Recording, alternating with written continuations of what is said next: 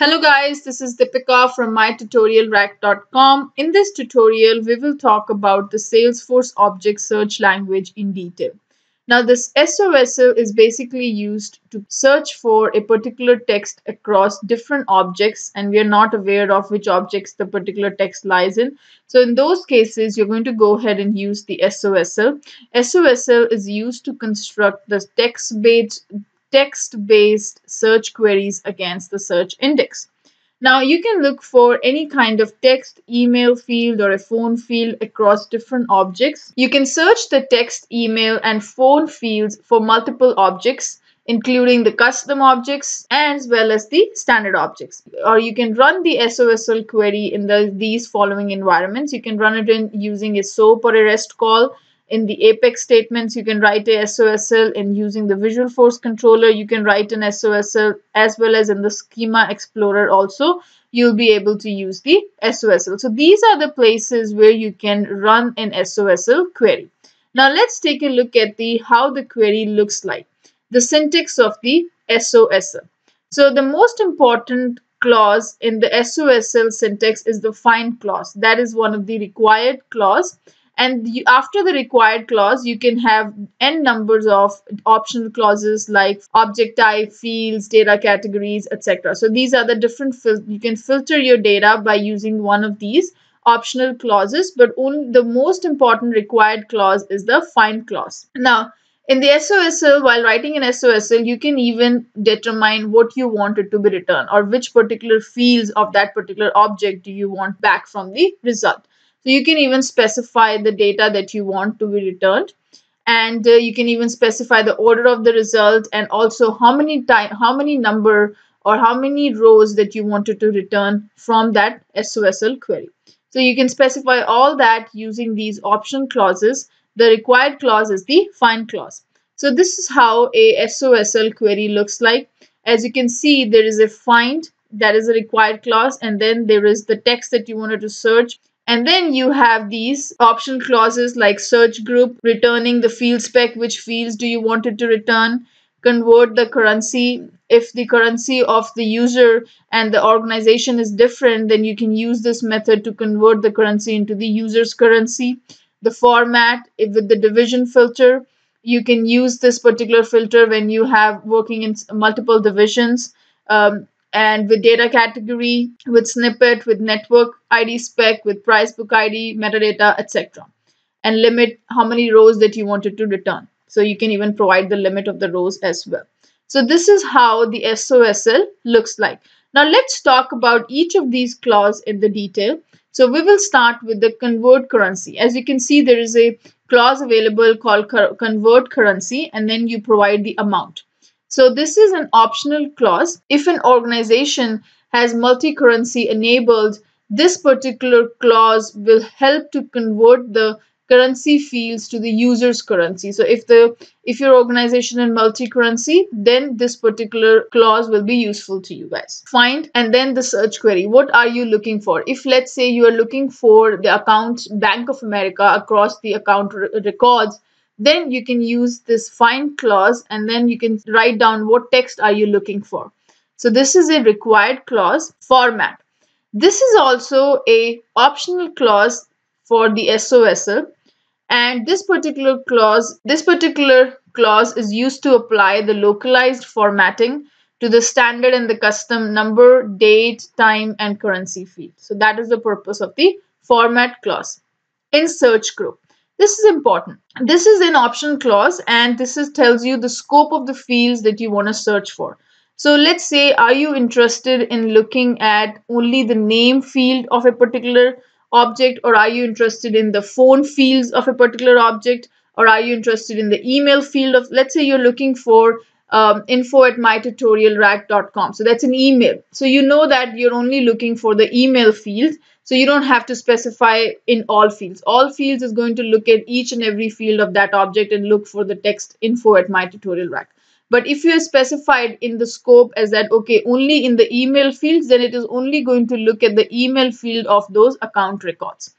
So this is what the search group is for. There are different values that are available, all fields, name fields, email fields, phone fields, sidebar fields, etc. These are very self-explanatory. So these are the different types of search group that you can specify.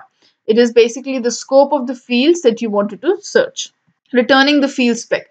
As I already told you, using the SOSL query, you can even specify what kind of values or what kind of fields you wanted to return back from the query. So this is also a optional clause, and whatever the information that you want to return in the search result, you are going to specify here.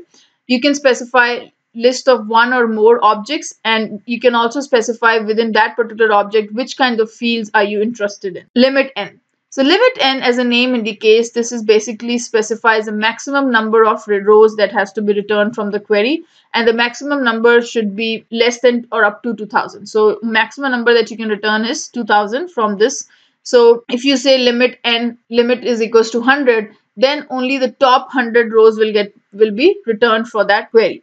If you specify, okay, give me all the account starting with the letter N, and you're saying limit N, limit 5. So it'll only going to give you the top 5 records or account names starting with the letter N. So this is what the limit N is used for. It specifies the maximum number of rows to return in the text query, and it can be up to 2000. Offset n. This is important when you're expecting large number of results, and if you don't want to display all the results on single page, you can use this offset query or offset clause basically to divide or to display the results in multiple pages. So you can use this offset, and you can specify that, okay, on one page only show me 10 records. So let's say if the 100 records is returned from the Salesforce from the SOSL query, then each of the offset is going to be of 10 records. Then it will go to the next page to show the next 10, and then the next 10 will be in the third page, so forth and so on. So this is basically when you're expecting large number of results, you can use the offset to display the results in multiple pages. Order by. So let's say you wanted to go ahead and order the results of a query by the name. So let's say you wanted to order by the last name. So it will going to go ahead and arrange those records in the alphabetical order. So it specifies the order in which the search results are returned using the order by clause. We're going to go ahead and take an example of most of these in the upcoming tutorial. So I'm just going to give you an overview on the syntax and what are the different clauses, the optional clauses, etc. in this tutorial, but we're going to go ahead and do a lot of examples in the next tutorial. Then with the next clause that we have is the to label, and then you specify the fields. This basically is also an optional clause. The results from a query are returned, translated into the user's language. So whatever the results are going to be returned, it will be returned and translated into the, or whatever the preference of the user is. Where and the condition expression. So let's say you're looking for all the accounts where the number of contacts are more than 3. Or let's say you're looking for a particular account for created last year. So that's a where clause where you're specifying. So a SOSL query on an object retrieves all the rows that are visible to the user by default. That is what the default is. SOSL query is going to return you all the rows of a particular object that are visible to the user. But if you want to limit the search, you can filter the search result by a specific field value. So let's say only give me the records which were created after or in the third quarter. So you can specify those things using the where clause. With division filter, if an organization uses the divisions, filters are the search result based on values for the division field. So only in that particular division field it's going to go ahead and look for.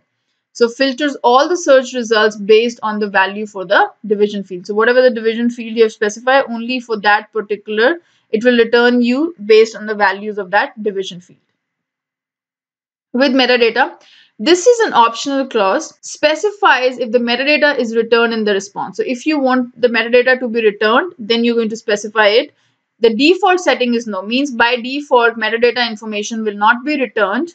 But if you want the metadata information, you can use this clause to specify that. Then there is another one with network, and then you can network ID spec. This particular clause filters the results by the community ID.